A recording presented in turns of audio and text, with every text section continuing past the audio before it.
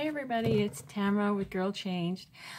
I've been talking for the last week or so, week and a half probably, about having joy. Yeah, about 2 weeks. Been talking to you about joy, having joy in your life and happiness and true joy actually.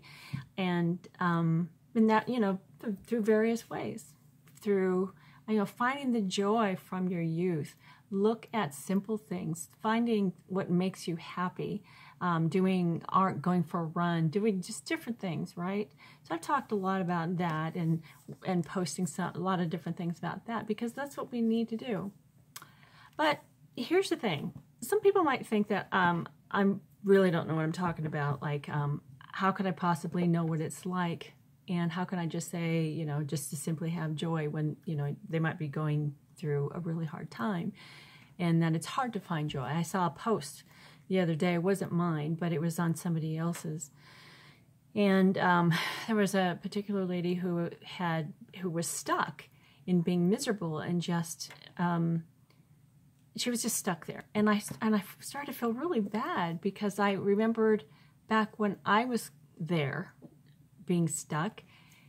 But she sounds a lot better than what I was. I was in a really bad way. I was in a really bad situation, and I kind of wanted to just share briefly with you about my experience. I don't want to draw it out, I don't want to make this a big long thing, but I just thought it would be, for somebody, it might be something you might need to hear, that you're not alone in having a struggle with finding joy or being joyful, having a joyful heart, or, finding that happiness. Well, I do understand. I do. So I wanted to share this story with you and for anybody else who might find that it is helpful. Years ago, about 6 years ago, I was a couple of years into the changes and stuff that the Lord was doing in my life. Big changes. Just making me a completely different person. And it was hard. Taking everything from me, everything, my complete way of life, my lifestyle, everything, my things, everything. I was going through a very rough period. And I remember when I was at work, I would go when I would go to work, I would check my stuff at the door. So I would not bring everything I was going through into work. I did not want it to affect my work. And I wanted to give my best because I had, I worked with clients, I was coaching, I was teaching, and I was, working with the public. I was on the phone. So I didn't want my stuff I didn't want to spill my junk onto them. So I wanted to leave my stuff at the door. So I did. And I just didn't want anybody to know what I was going through. Part of it was I was embarrassed, to be honest. I was embarrassed of what I was going through because there seemed to be no change.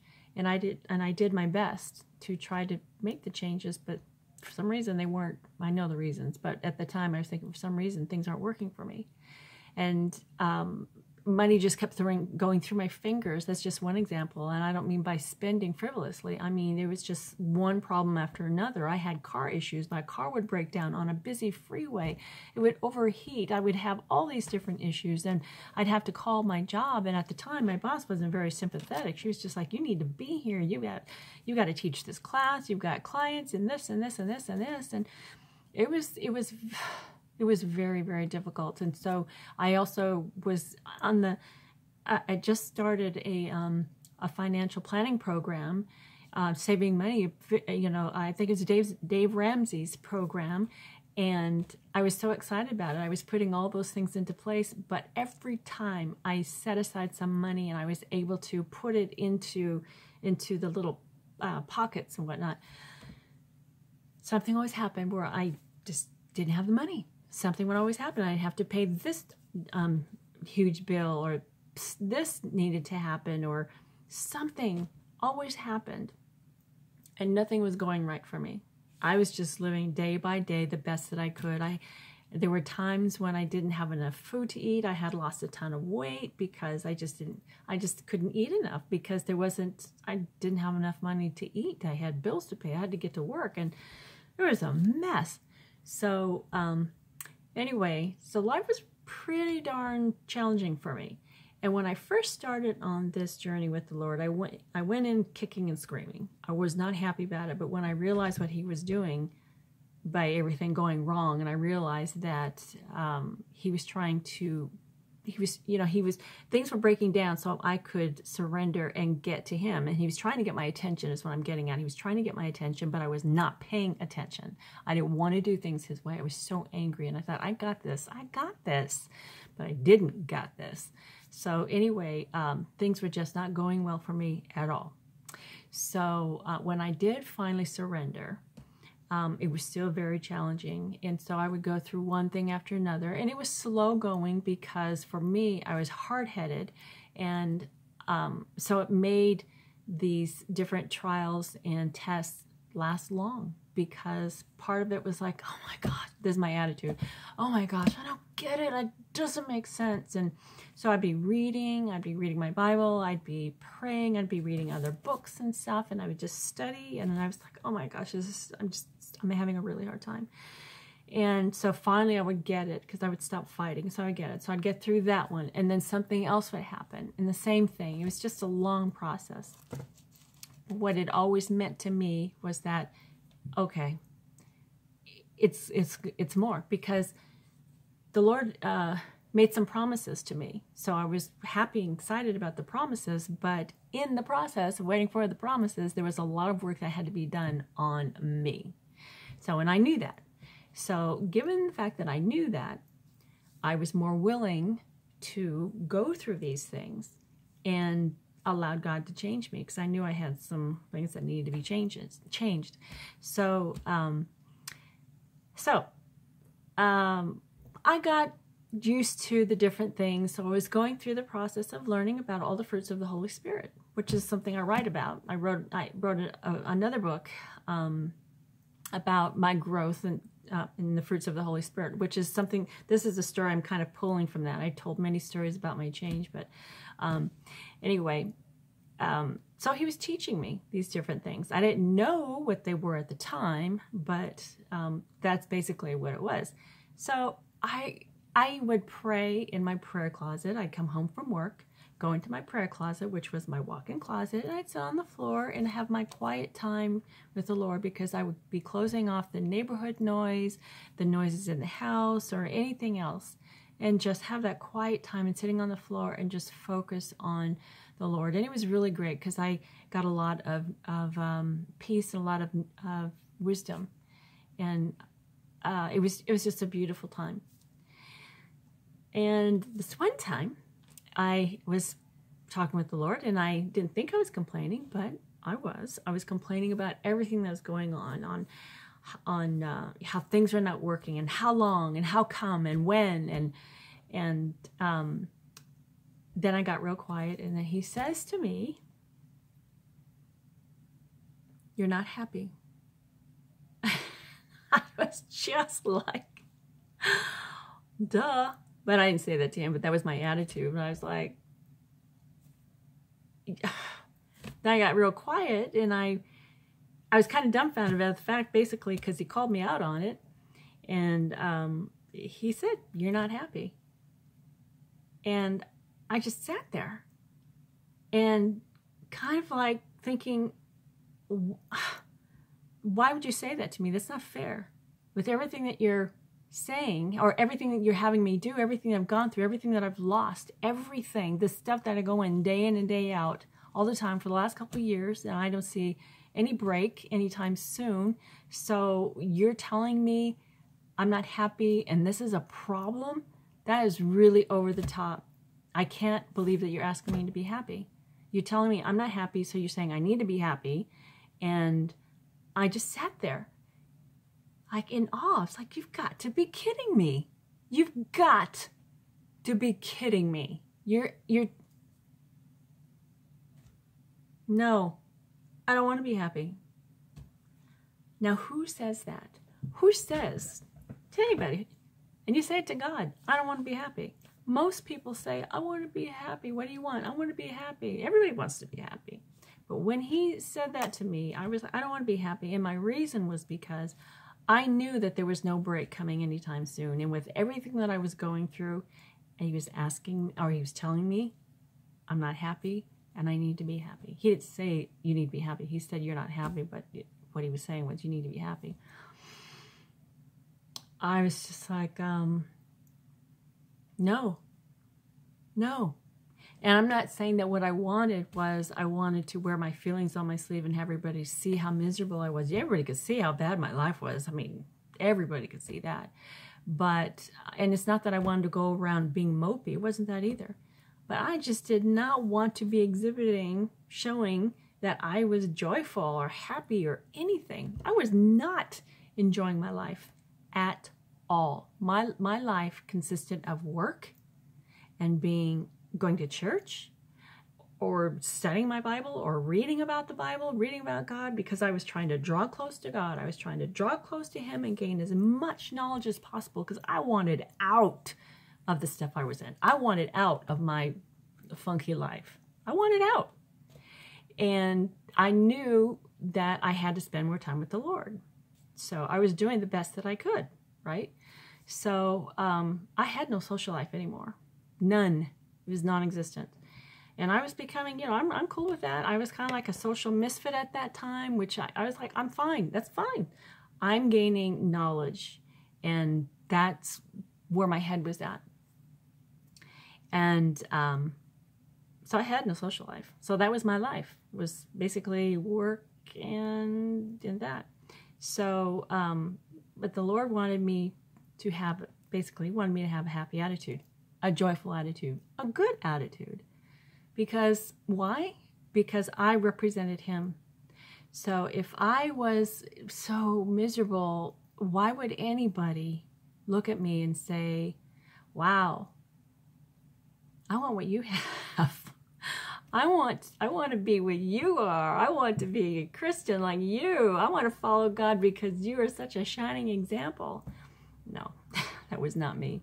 So I was not a good representation of God at all, because what He was really doing in me was a wonderful thing. And that's what I needed to be talking about. Not how awful my situation was, but how good God is and how much He had changed me, how much He was still changing me.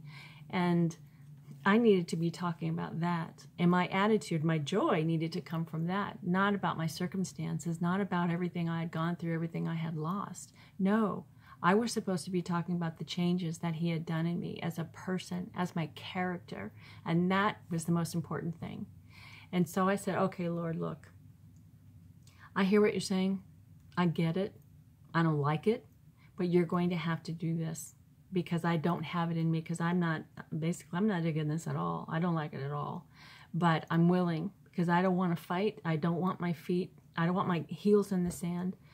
I want to get this. I want to understand this. And yes, I do want to feel real happiness. I don't want it to be fake. I don't want to be a fake. I don't want it to be a fraud. I want it to be genuine. So I need you to do this for me because I can't do it. And with that, after that conversation, a couple of days had passed and I had not thought about it again. I went to work the next day and not thought about it at all. Just same old, same old.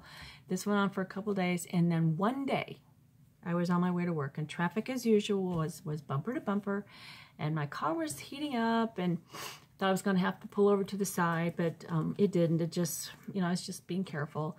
And I just didn't let the traffic or anything get to me. I genuinely was starting to fill up with a softer attitude and a softer, gentler me. And that is not who I've ever been in my entire life. And I tell you that is the truth. But I felt a difference. And it was like all the stuff that I was going through, they hadn't changed, but the heaviness and the burden of it all was lifted. The heaviness was gone.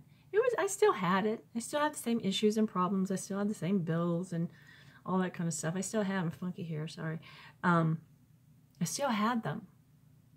But they weren't weighing me down. And I felt lighter. And that began my understanding of what having real joy is. Now, I still had to work at it. And then I began to study it. I began to go into my Bible and read what that was all about. I read different things about why would people go through such hard times and still have a joyful heart? I mean, look at Paul, look at Job, look at Joseph.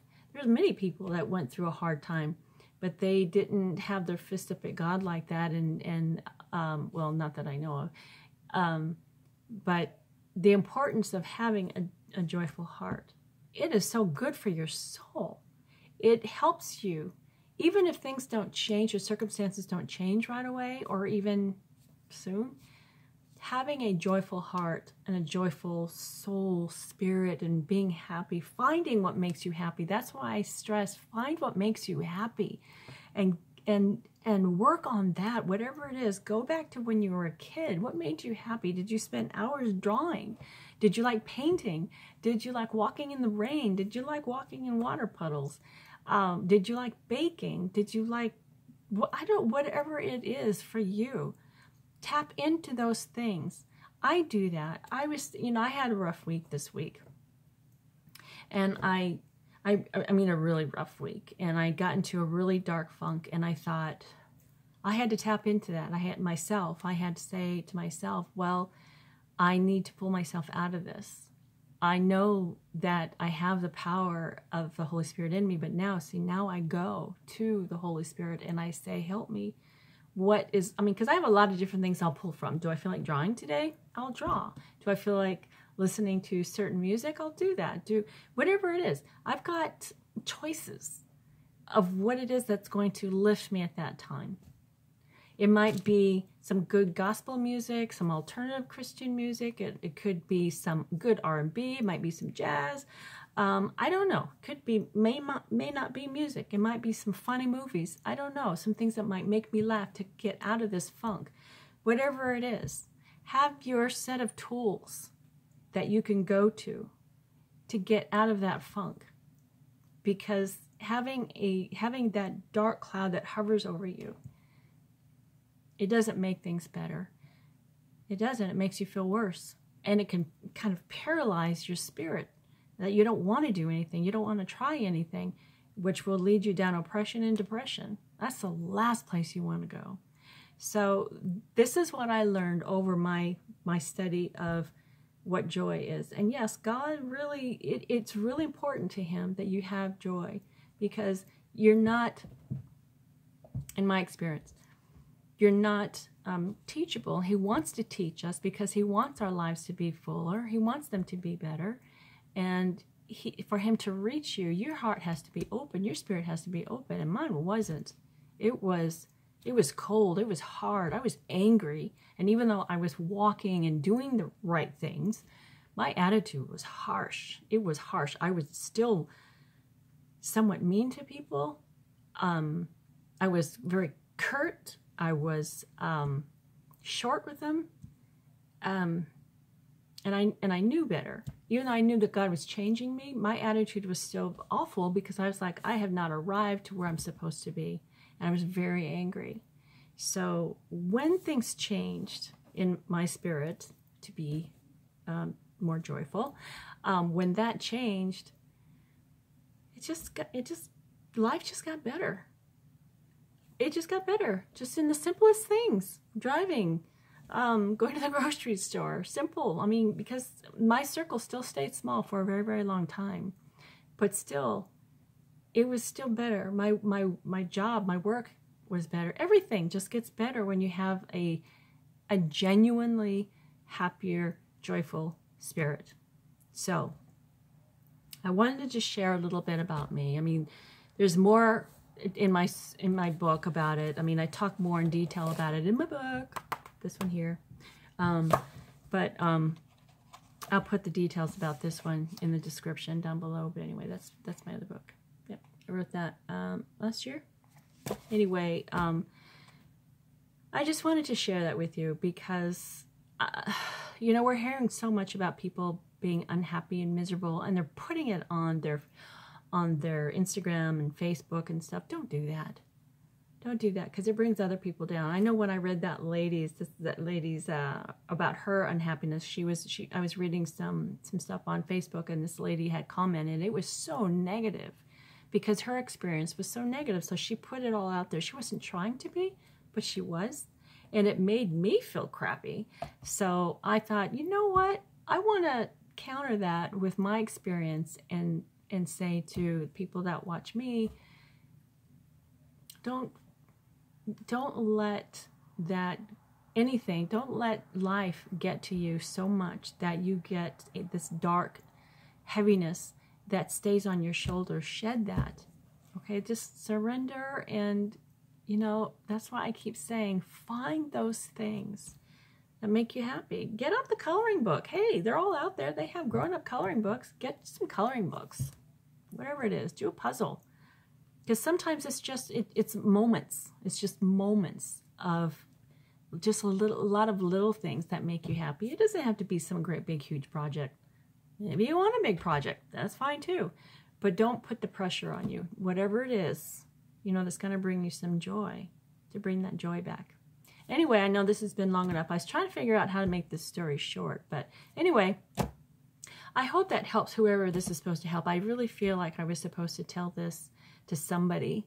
Like I said, the story itself is in the book, but I just felt like I needed to tell that story for somebody, and I hope it does reach them and helps you, whoever you are. I hope this helps you a lot, and I hope this does make some sense. And if you want more details about the story, I'll put the details, like I said, in the details. So anyway, thank you, and I hope you have a wonderful weekend wherever you are. And if you are in an area where there's a heat wave, stay cool, drink lots of water, stay out of the heat. Find a swimming pool, go to the river, go to the lake, but have fun and enjoy yourself and enjoy the people that are around you. Okay, so God bless you, and we'll talk to you next time. Bye-bye.